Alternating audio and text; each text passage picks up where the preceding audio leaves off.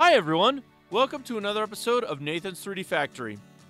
In this episode, what I'm going to do is that I am going to show you how to do the repeat zone node.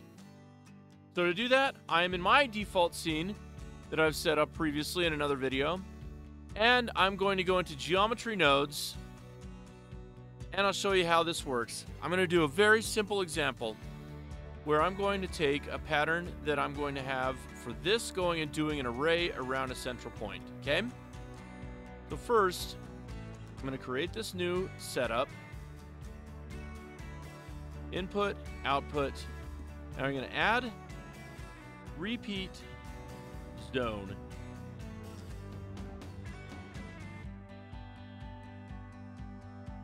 Okay?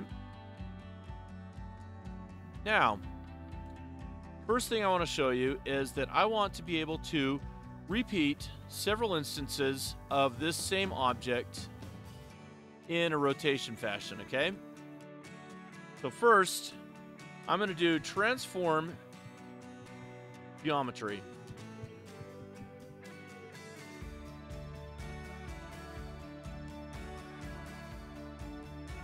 So we have one iteration here. If we were just to do a rotation where we do a 45-degree on the z-axis, that's all it does, right? Now, let's say that we want to have more iterations, right? So we're going to say 4. Okay, well, that just returns it to that, right? But you can't really see it doing anything beneficial yet. So next thing I'm going to do is I'm going to do join geometry. Okay. Now, I'm going to join the original with that one right there. And now all of a sudden, you can see that there's this going on. Now this looks like we have two overlapping, a 45-degree and a 90-degree, right? Well,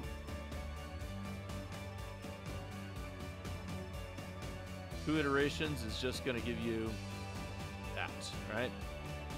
So, not much exciting going on, right? But, let's say instead of a 45, we wanted to do a 15-degree iteration. Okay, so now we have those two joined objects. And now look at this.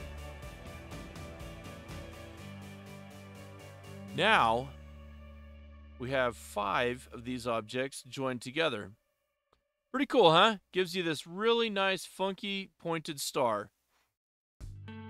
Now let's say we want to take this so that instead we make this into like a polar array so it goes around this, right?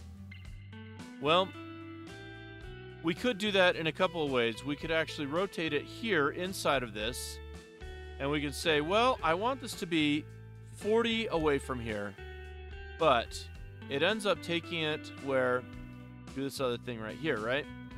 Goes out like this. I don't really want to do that. What I want to do is I want to have this so that it goes out from this central point. And in order to get this to where I have it so it goes out and it goes around, then I need to have it so it's outside of here. And instead of a rotation, I want to have this so that instead I take this out to, say, 50 right here, right?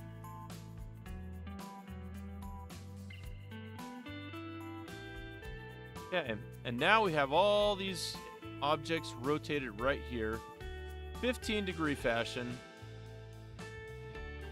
Maybe I don't want exactly to have that, right?